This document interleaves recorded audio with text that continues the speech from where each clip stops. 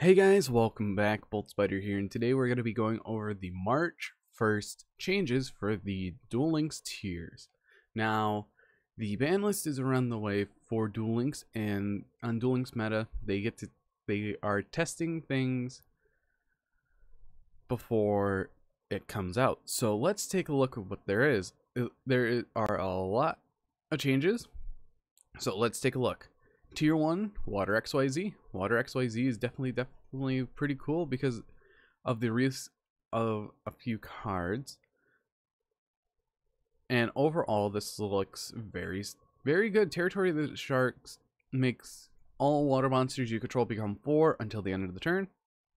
That is why Deep Sea Diva is so great. You normal summon her, summon an infantry, then you get an additional normal summon, or you can summon out Marksman depending on the situation, and then you can either go into Abyss Dweller or a Hope Woven. But overall, this is definitely a very good deck. Then we have the tier 2s being Blue Eyes, Anomato, and Thunder Dragons. People already know about Thunder Dragons and Blue Eyes. Let's take a look at Anomato real quick. This is a deck that I kind of want to build because it has 3 Utopic Onomatopoeia, 2 Zubababan, the Gaga Goat, actually 3 of them, 1 Head, 1 Dodo Dwarf, and 1 Gaga Mancer, on top of 3 Sister, 1 Gaga Bolt, 2 Trunade, 2 Offering to the Doom, 3 Dodo Draw, and a Gaga Wind. And the extra deck is so self-explanatory because all of these are easily makeable because Gaga Sister, and if you have a level 4 and her, you can make a rank 6 easily. And after that, for tier 3s, we have Cyber Dragon, Fire King, Invoked, Neos, Noble Knights, and Trimid. High Potentials and Amazonas because one of their cards went to 3. And let's check out a couple of these that we haven't seen. The reason why Noble Knights dropped down so hard was because they balanced the skill balance. It's where you cannot normal summon, actually you cannot special summon or activate monster effects for the rest of the turn. So we have Fire Kings here, very self-explanatory. They're running the 1 Veil because they're running 2 Cosmic Cyclone, 2 Kiteroid, and so on and so forth. I actually ran into this deck. This deck is definitely interesting and overall pretty good. Then after that, we have Cyber Dragon. Very simplistic of how it is. The 1 dragon, triple core, triple Book of Moon, triple fusion gate, triple fusion overload, triple fusion support, double storm, and double overflow. And the extra deck is so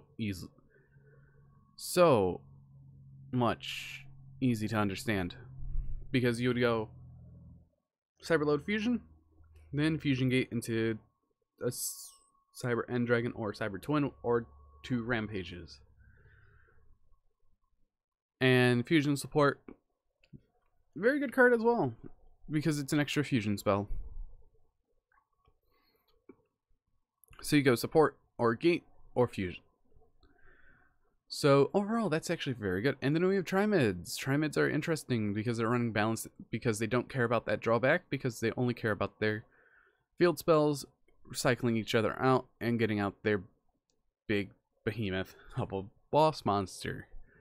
Overall, this deck I have played in the actual game, and I actually enjoyed it for a short time because it's definitely interesting in how all of the cards interact with each other. Like Dancer puts back a Trimid card and all your rocks gain 500 attack, and it cycles out a field spell with a different name. Hunter is the one, if a face, you can normal summon a rock in addition to normal summon, and they all cycle out the field spells so you can get to different ones for different situations. And this is, you target a spell or trap card in the field, destroy it if a Trimid card leaves the field, and then Sphinx can go in tandem with Master. So if you open up Master, a field spell, and Sphinx, you have lethal on the board. And this also gains 500 attack and defense for each field spell with a different name in your graveyard. Also, monsters your opponent controls cannot attack. Except this card. Excuse me. I just woke up. But overall, this deck is definitely interesting because it cycles through all your field spells. They only run the one fortress because Kingdom and Carrier are better. And having things like Treacherous Trap Hole, Pulse, and Canadia are very good because you can discard the extra field spells that you don't need from your hand or Pulse. But anyways, hopefully you guys did enjoy this informative video. And let's take a look at the high potential Amazonas real quick because, yep, Onslaught went to 3. And overall, this looks like how it was back in the day, but now it has extra deck. So, anyways, I've been Bolt Spider. See you guys in the next video, and goodbye.